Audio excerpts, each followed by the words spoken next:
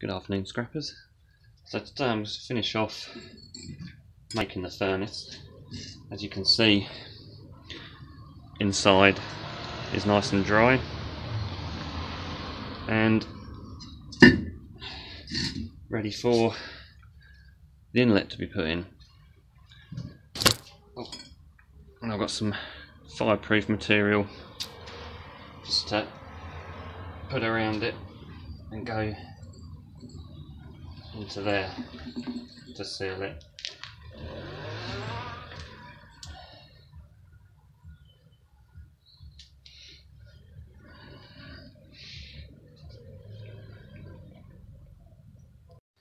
It's a case of just stuffing that in there.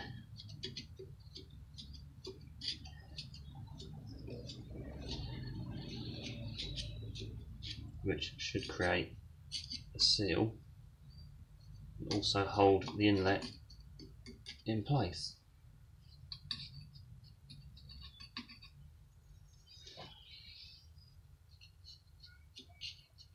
Which it is doing.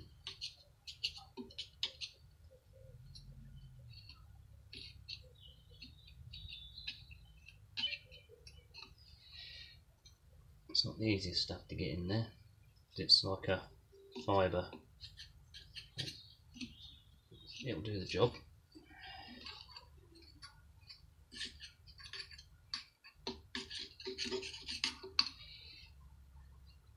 And the only thing left to do is fire it up.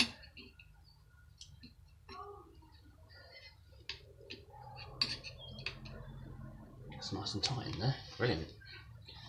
Let's get that out of the way.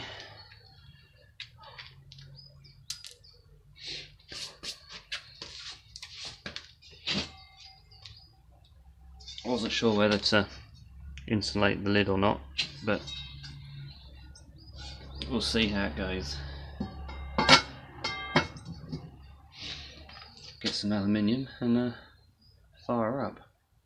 Well, it's very noisy. I think I'm probably going to have to insulate the lid. The actual main body, the paint isn't peeling, but on the lid the paint's already starting to peel after a couple of minutes.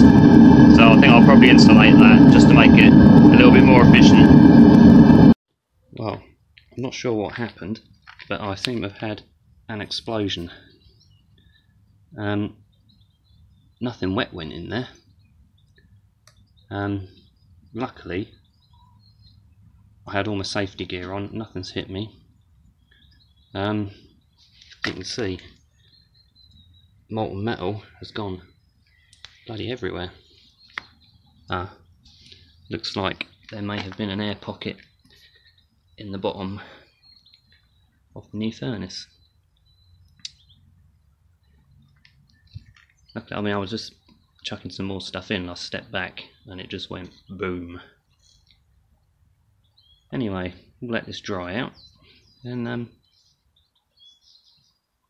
clear it up. Well, I have to say I'm pretty shook up after that, so I think I'm going to quit while I'm ahead. And yeah, I was kind of half anticipating something might happen, so luckily I wasn't near it. But happy scrapping, and I'll catch you in the next one.